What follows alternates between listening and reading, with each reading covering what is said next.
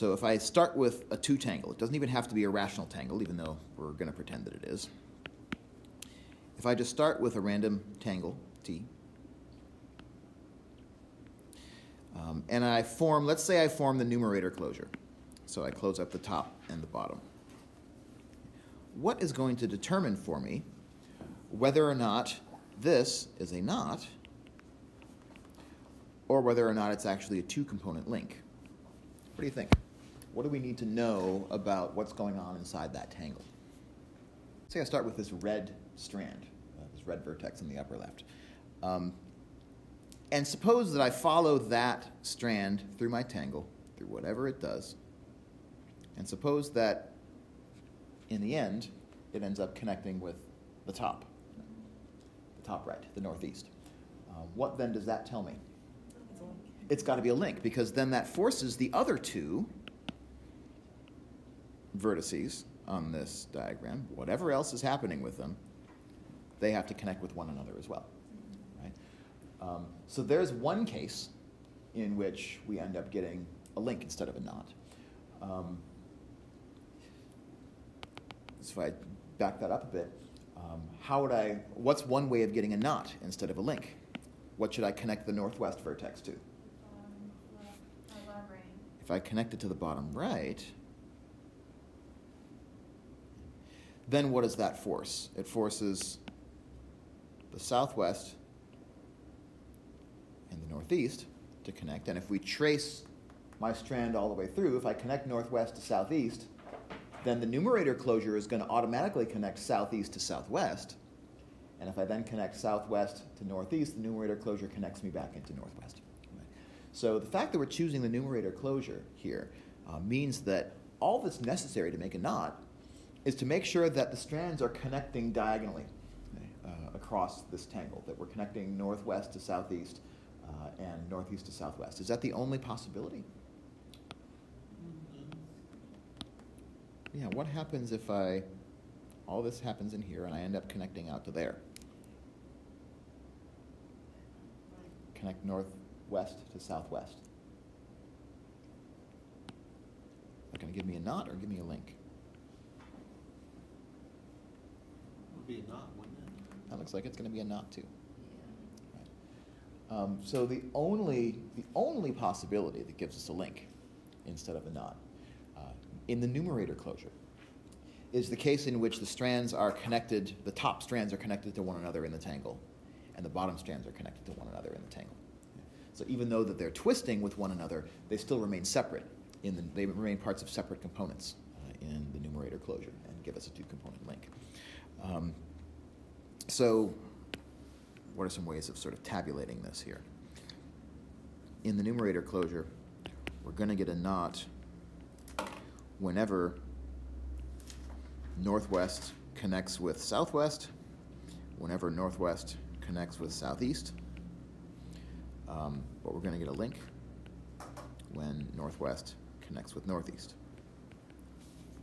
So it's kind of, if we flip a coin, a 3-sided coin, then in 2 of those 3 cases, we're going to get a knot. In the 3rd case, we get a link. So then the question is, how does Conway notation help us to tell the difference? Or can Conway notation help us to tell the difference? Since we're dealing with rational tangles, the stuff that's going on inside this black box is not quite the Wild West in there, right? Because we've built our tangle using only this finite series of twists added to the right side and twists added to the bottom of the tangle. Right? That's definite. By definition, rational tangles are all built out of that process. Not really just definition. We also work to prove the theorem that shows that we can represent any rational tangle as a succession of right twists followed by bottom twists and then possibly repeated. Right? So let's think for a second about an inductive argument. Let's say I start with an empty tangle. And for us, the empty tangle was the one with horizontal strands. Is the numerator closure a link or a knot? It's a link. Okay. What if I start adding twists on the right side. So if I add 1, then what's that going to look like? Here's my empty tangle. I'm going to add a positive twist. So that's, that's this. Now is the numerator closure a link or not? It's a not. I've connected northwest to southeast. Right? I've connected diagonally across the tangle. And so now the numerator closure is a not. So if I added 1, we ended up with a not. What if I add 1 more?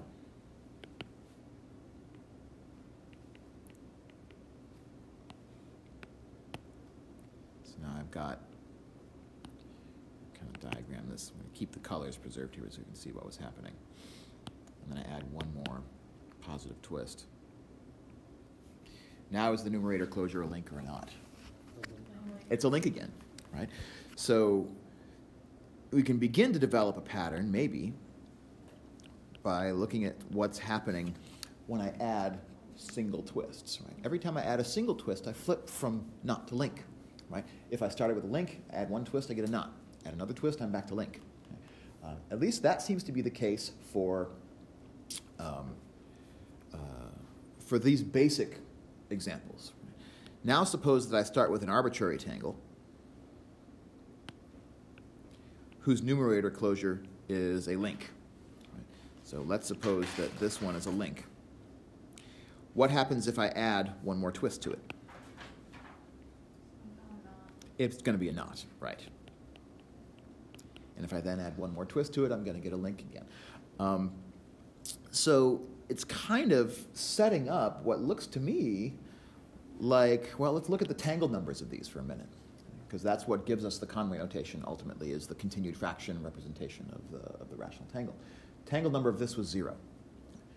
What's the tangle number of this? 1. And then 2. So what's a reasonable conjecture to pull out of that that's going to differentiate between links and knots? This suggests a parity argument, right? Evenness versus oddness. Somehow, all of the links in this, at least in this family of rational tangles, all of the links are those whose tangle numbers are even, and all the knots are those whose tangle numbers are odd. And we also can kind of convince ourselves that if I start with any old rational tangle whose numerator closure is a link, and I add 1 to it, I get back to knots. So it's not just the simple class that does it, that adding 1 to any rational tangle is going to turn one that used to be a link into one which is now a knot. So whatever evenness and oddness might exist, it seems like that's something that might be preserved even when the tangles get more complicated.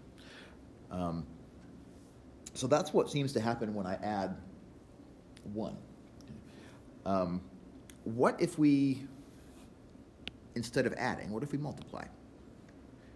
Right? Thinking about the other operation on rational tangles. So let's, well, this is going to give us, so if I just multiply by 1 over 1, right? In other words, add a twist on the bottom instead of adding a twist on the right. So here's this. So now what do we conclude? Well, the problem is that this is no longer even a rational tangle. Well, hold on. No, it still is a rational tangle. It's just kind of weird. If I take the numerator closure of this, do I get a knot or do I get a link? It's still a link. And if I add 1 more twist on the bottom, do I get a knot or do I get a link? Still a link. So somehow adding twists on the bottom seems to be behaving differently than adding twists on the right. Let's try to do the arbitrary version, where I start with a generic rational tangle whose numerator closure is a link.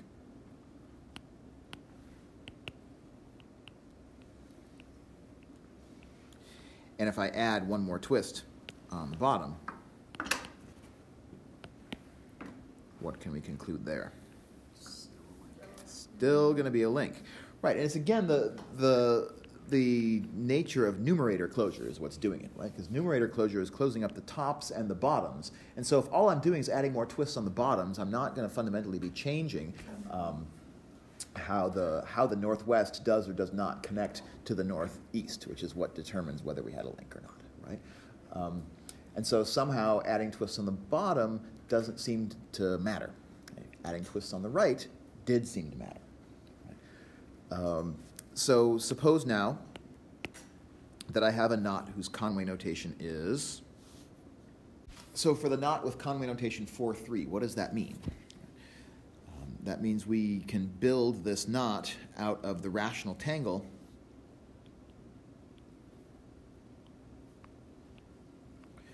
whose continued fraction representation is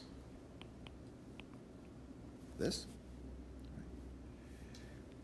which means in its twist form, what we would be doing is taking a 3 tangle and then multiplying it by the vertical 4 tangle.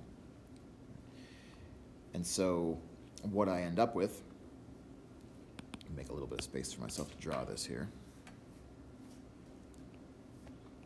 By the way, part of this week's blog is going to ask you to reflect on the course and what's been most challenging for you.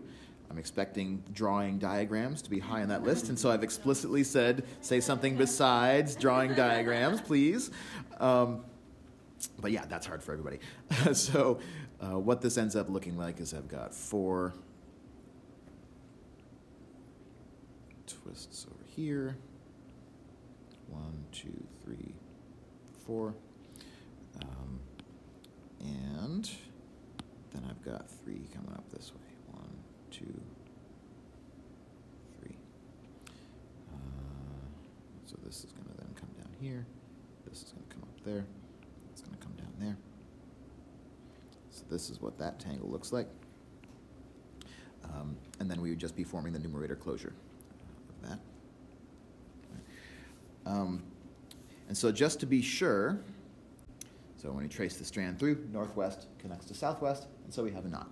What we don't want is we don't want northwest to connect to northeast, because that would give us the link. So is there something about the 3 and the 4 in this Conway notation that could tell me that the northwest vertex connects to the southwest? Or equivalently, that the northeast does not connect to the northwest? Is there anything about the 3 or the 4 that might guarantee that for us?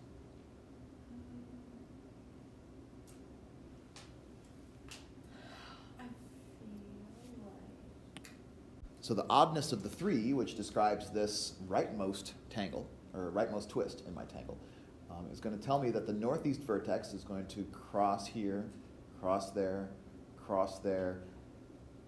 except now, after that 3 is done, now we still have to keep following this strand through the rest of the tangle. Maybe that's okay, because once we followed it through, we end up here, and then we end up, so we know now that we're either going to, the northeast is either going to end up connecting to the northwest, which we don't want, or the southwest, which we do want. And so when we actually come through here, we end up, oh wait, we end up back in my odd tangle, or my odd twist over here again when I follow that strand. And since I'm back in where my odd twist started, I know now that I'm going to end up in the southeast. Whereas if we had somehow, so what would have happened in order to connect us to here? Once I come through this 3 and I end up there, what was it about this twist that told me that I will come back to my original 3 twist instead of just getting dumped into the northwest vertex? The evenness of the 4. So the fact that the 3 was odd showed me that when I came out of this twist, I ended up in the bottom. And the fact that the 4 was even showed that I came out of this on the same, so that might be a reasonable conjecture, is that even twists return me to the same direction that we started. So this 4 meant that I entered this twist from the right, and I also exited that twist on the right. And so I got returned to my original twist over here. Whereas this 3 told me that when I entered this twist from the top, I exited it from the bottom.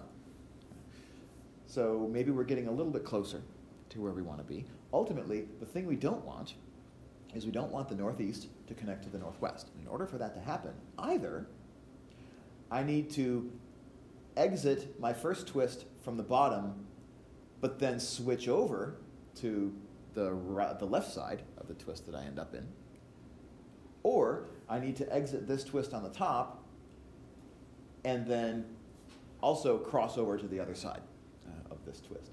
So the fact that this 4 here is even also seems important. So somehow just one of these numbers doesn't look like it's enough to guarantee us what we need, but maybe somehow it's a combination of those numbers that's going to give us what we need. But we're honing in on something, right? We're honing in on a possible conjecture. And the approach to proving your claim is probably going to be something similar to the arguments we were making a minute ago about induction. Right? That if I know what happens for a given arbitrary tangle, right? If I know whether it gives me a link or whether it doesn't give me a link, then I should be able to show that sort of the prediction that we're making is preserved if I add one more thing into my Conway notation. Right? Maybe if I increase the length of my continued fraction by 1, so if I go from 4, 3, if I know that this one is a knot, and I want to add one more piece into my continued fraction, let's say I add in a 5 or something like that, can I say for sure that that's still going to be a knot? So maybe the evenness and oddness is a function of how we extend rational tangles, continued fractions to have a longer length. Or maybe we can do it one twist at a time. I don't know, but it seems like we're getting a little bit warmer. So I want to kind of leave that maybe where it is.